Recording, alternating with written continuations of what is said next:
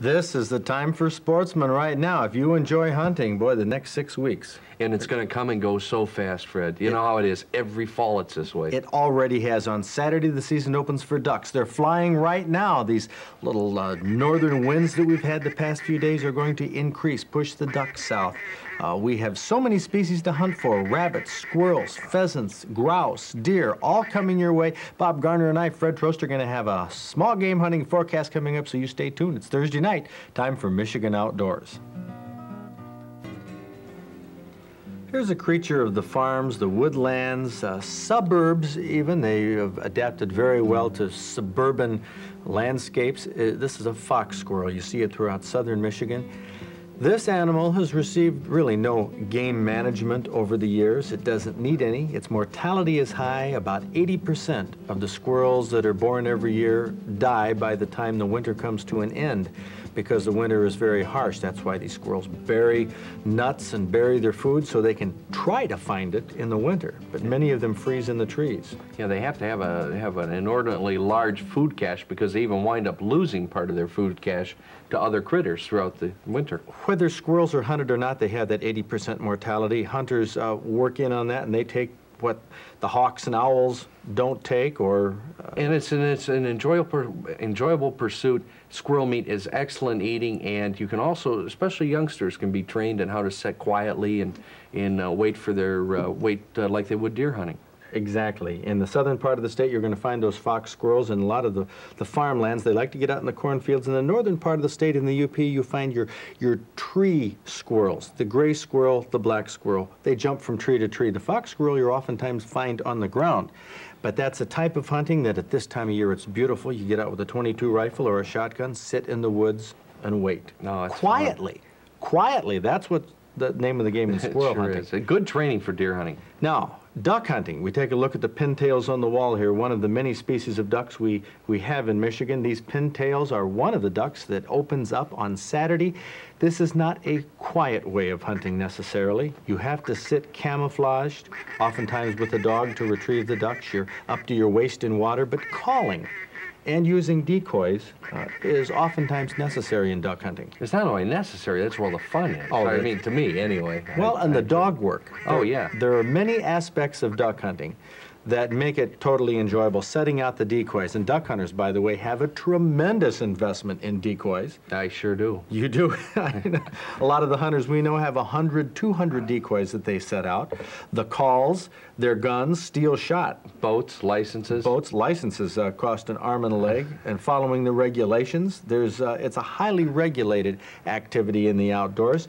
We have in our Upper Peninsula is where our ducks are going to be coming through from the prairie countries in Canada. Now, we have good local populations of ducks right now. Good local populations in the lower and the upper. Right. But as these flight ducks come through, what are we going to experience this year, Bob? We're going to see probably one of the worst seasons in recent memory for flight ducks. So 2 or 3 weeks after the season opens, if you're hunting in the southern part of the state, when our resident ducks have moved out, you might be sitting along the shores of Saginaw Bay or Houghton Lake or the western part of the state, you are probably not going to find the birds that we had last year, and last year was not a real great year. It was not a banner year, and you're going to see, and the limits, of course, have been reduced too. Now, one bright spot, that a bird that is on the upswing, is our ruffed grouse. Ruffed grouse are a native bird in Michigan. They inhabit the woodlands. You have to hunt them in the woodlands, unlike our fox squirrels, which you'll find in the farm country.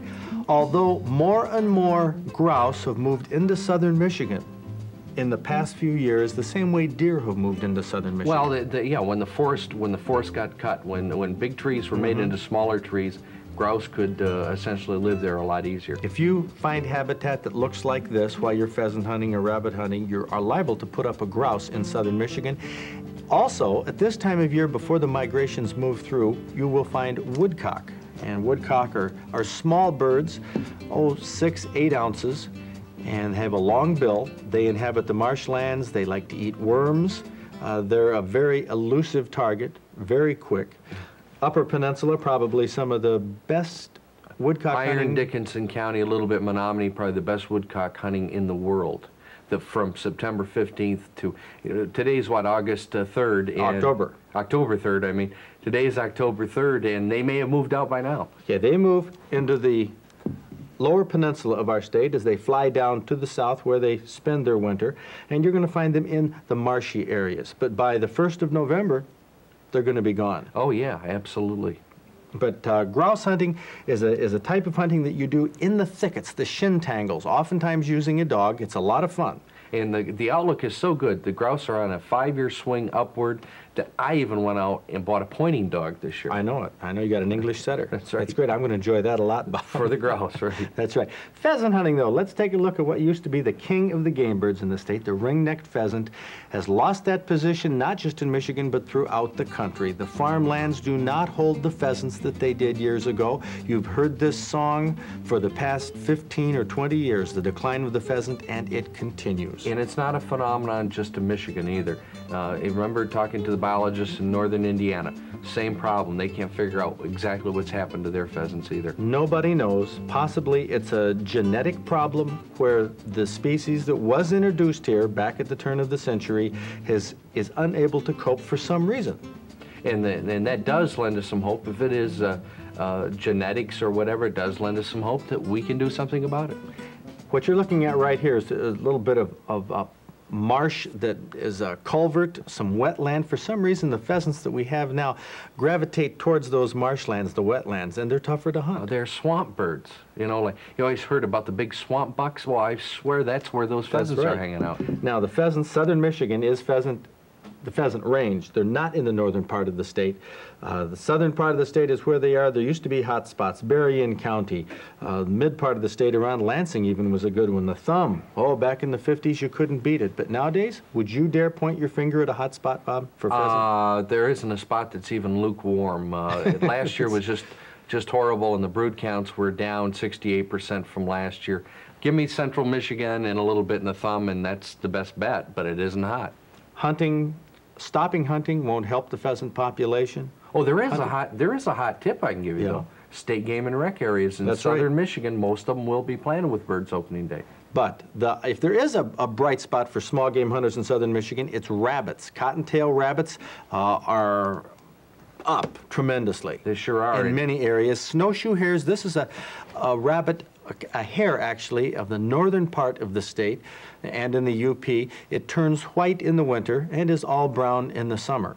And the snowshoe hares right now are in the process of turning. They're called snowshoe hares, not because hunters have to hunt them with snowshoes necessarily, but when the snow gets deeper, hunters need snowshoes. The beagles, unfortunately, can't wear snowshoes, so sometimes you have to call off your snowshoe hunting if the snow gets too deep. After Christmas, sometimes it can be just all done. All done, but the snowshoe hares have very large feet. They run on top of the snow, and they're an excellent eating rabbit. I'd say they're as good as cottontail. Well, a lot of old timers will give you some debate on that, but I have not eaten a snowshoe rabbit or snowshoe hare that I didn't like. I think they're excellent eating. And they're good fried? Fried, baked. Any way you cook a cottontail, cook a snowshoe is fine. But it's a way of hunting where you use dogs, but instead of the grouse pheasant technique of using a pointer or the duck hunting technique of using a retriever, we're going to use beagles. They're hounds, and you're going to run them in, hopefully in a circle, and bring them right back. Yeah, right. But the snowshoe hare hunting, I don't think is up as much as the cottontail. It's going to be spotty all over the Upper Peninsula where it's king up there. It's going to be spotty again in the northern lower. I did get some word that from a biologist that hare populations from Cadillac to Traverse City are up considerable. So that is some good news, but it's spotty. We can make forecasts that cover the state, but there are hot spots all over. Even for pheasants, there are some little tiny local pockets that have lots of pheasants. There sure are. So you have to get out and root around and find the habitat, find the spots, and you'll do pretty well. One problem with hunting season is all of this that we just went through happens at once. Oh, it sure does. In the next few weeks is when it all goes on. The migratory birds move south, move out of the state, but there is one big bright spot right now for bow hunters who started October 1st and who will be taking to the woods with guns on November 15th is our white-tailed deer population, which is at an extremely high point, a point that if we have a harsh winter, we haven't had harsh winters the past few winters. We've had some cold winters, but it hasn't done in the deer like, we did in the 60s and 70s in some of those years. 78, 79. If we do have a harsh winter, we're going to have a lot of deer dying from starvation. But right now, it's a bumper crop. The racks on the bucks are good because the nutrition is good for these deer. There are deer everywhere, Fred. I have never seen deer all over the state like I have this year. And I think hunters in the woods will see more deer this year probably than you've ever seen in most areas. Again, there's spots that are down and there's spots that are extremely high, but it is a real bright spot for hunters in Michigan outdoors. And we have some good news for bow hunters. Those of you who judge your bow hunting by the moon, and I'm talking just about the phase of the moon. We had a full moon on the 28th, and during a full moon, the deer tend to be out at night more and move a little less during the day. But October 13th, we're going to be down to a new moon, which means the nights are going to be darker, and the deer are going to tend to come out a little more in the morning and the evening. Now, the salooner tables this weekend. We published the salooner tables in our Outdoor Digest, John Alden Nights tables, and these tables show that this weekend, 4:45 a.m. they should start, last for maybe 2 to 3 hours, 5:15 p.m., which puts it at dinner time, sunrise and sunset. When the salooner tables, which are based on the gravitational effects of the sun and the moon, the tides and so on, when they stimulate wildlife to be more active, and this coincides with morning and evening, I think that's the best hunting or fishing of all, the morning and evening, and that is coming up this weekend, so it would be a good weekend to get out for bow hunters. All over the state, the fish are hitting. They're hitting in the lakes, they're hitting in the streams. It's an excellent time to fish, and it's an excellent time if you can squeak away from your hunting to take some time to get out with your fishing rod, because you might end up in our trophy book.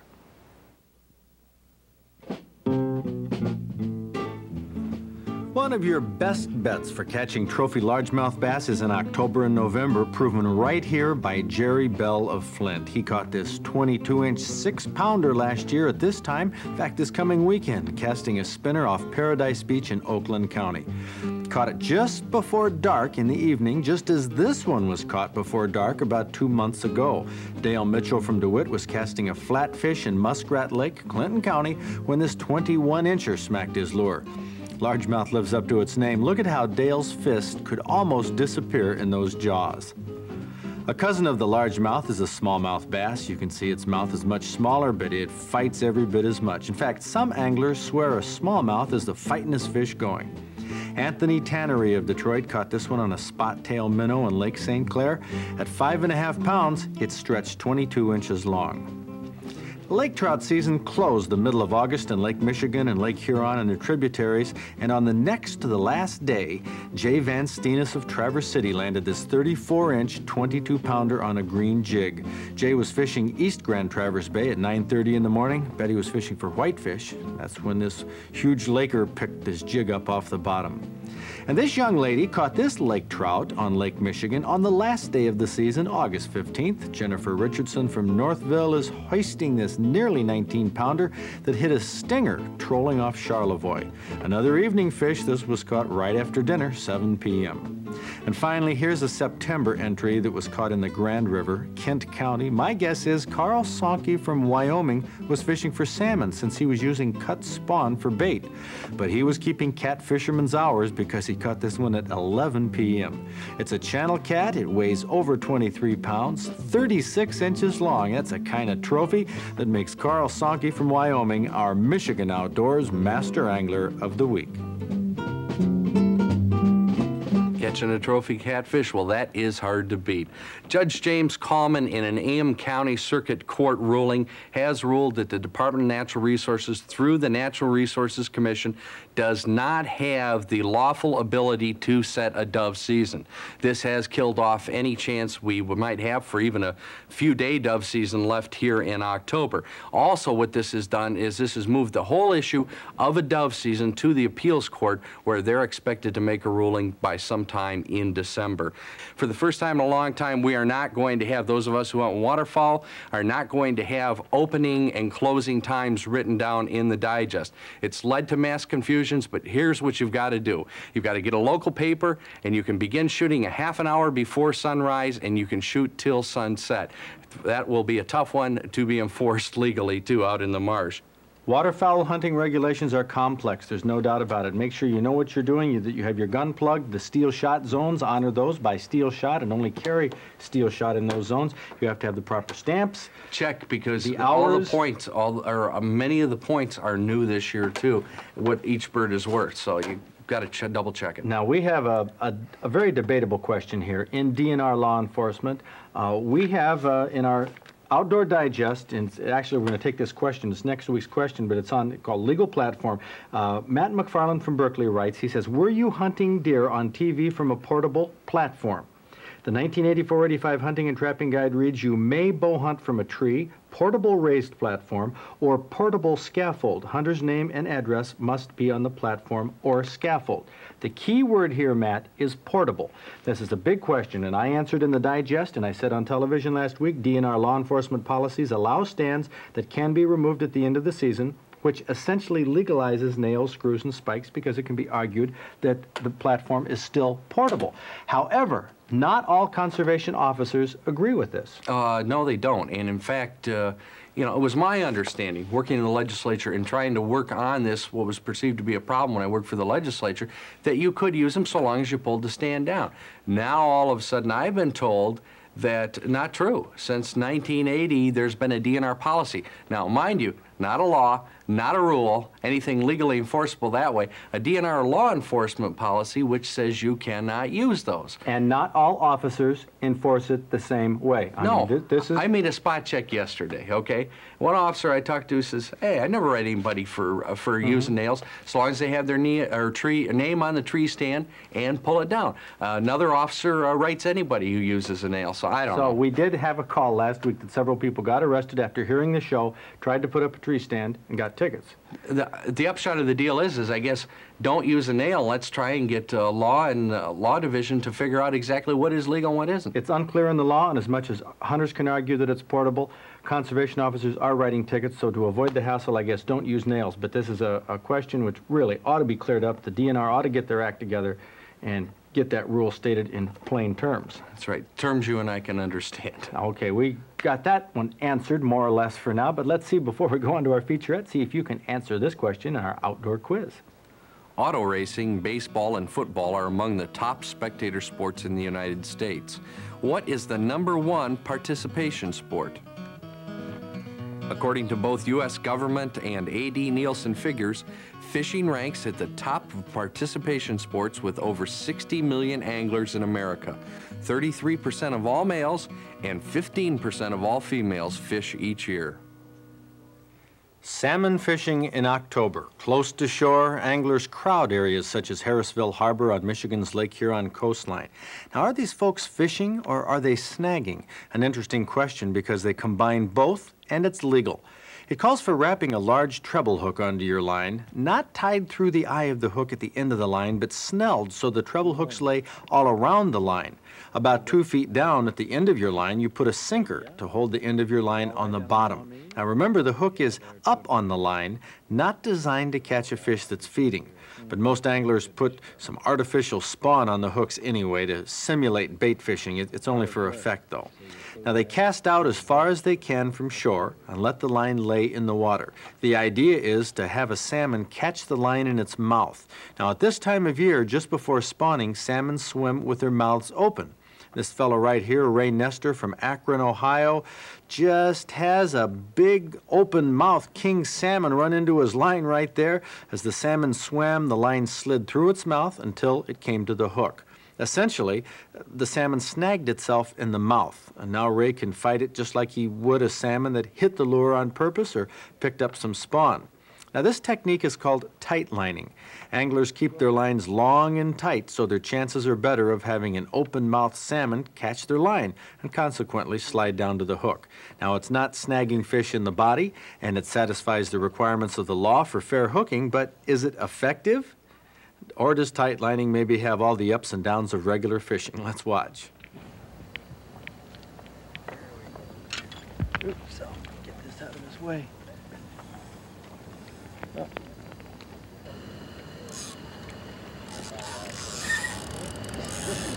Come close. Oh no. Yep. Lost him right up here? Lost him right there. Holy cow. Yep, he was a good one. Have you got any others today? Nope. That's it? That was it today. Oh, what can I say? You come up here every year from Ohio. Yep. Sure do, sir. Yep, Boy, that's too bad. Yeah, it is. That was a nice one, too. A disappointment for Ray Nestor, but that's tight lining, a technique that works when the salmon are cruising and porpoising in the harbors like these salmon are doing right here. A legal manner of snagging that many bank fishermen enjoy when the salmon are in the shallow water in the fall in Michigan outdoors. Small game stew. Kathy, this looks outstanding. It is.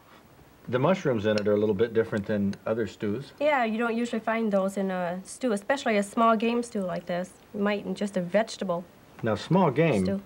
means just about anything. Rabbit, squirrel, just pheasant, just about anything you've got. In fact, you could use tasting Combination. this. This is excellent. This tastes like turkey. It's rabbit that we used. You're right, one rabbit. What do you think, Bob? Good stuff. You know, I don't very often see somebody use potatoes and noodles in the same stew, but I like it. It's really good. Kath, give us a rundown on how you put this together, the ingredients, Okay. because this is unique for a It's stew. a lot of spices. Okay, we've got garlic. I'm going to just dice it here. Garlic, and- I can't taste the garlic No, in you're here. not going to taste anything specific. Paprika, a quarter teaspoon. Sounds like paprika. we're going to broil a fish. Right. Okay, now we're going to make a marinade here first. That's what we're doing here, to make marinade to soak the What was rabbit that, in. bacon bits? Bacon bits, right. And Chianti. Chianti. Where do you get Chianti. Chianti? That's not a very common wine anymore. It isn't, but you can find it. We found it. Okay, here is our rabbit, all clean and ready to go. Now, this rabbit was last year's rabbit. Right. Came out of the freezer. A stew is a Right. good way to fix any game that's been in the freezer for quite a while. It's going to cook a long time that way. It's going to Well, tenderize it. That rabbit back looks good. I think we should have fried that up separate. How long do you let it marinate? Okay, I marinate this overnight. Okay, now we're going to add carrots, your general stew. Mm-hmm. Carrots and potatoes and onions. We're going to layer these. This could be done in a crock pot rather than in the oven or Well, that over makes a it, campfire, That right. makes it easier yet in a crock Put pot. it in the morning, go to work, and when you get home at night, it smells like somebody's been cooking your supper. Pepper, allspice, Right, thyme. Like I say, a lot of herbs in this one. Rosemary. but they're not strong No, herbs. none of them are. They're going to all blend in together. These are the types of herbs that you'd put on fish. Right, any one of them.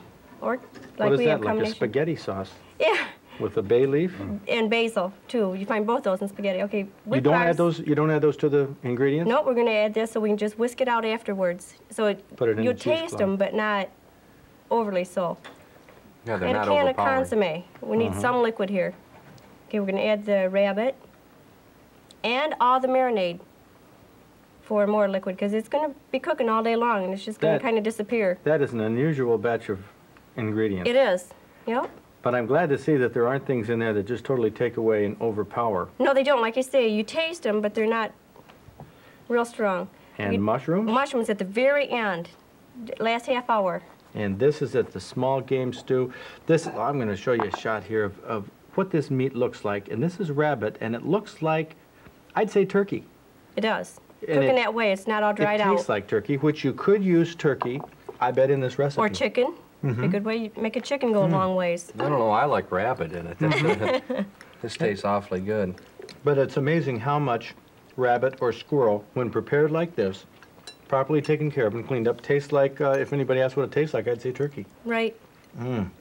This is good, a simple recipe. You know, it's a snowshoe hare, too. This is the snowshoe that we got last Excellent year. eating. Next week on Michigan Outdoors, we tackled the subject of handgun hunting, a very misunderstood aspect of the outdoors.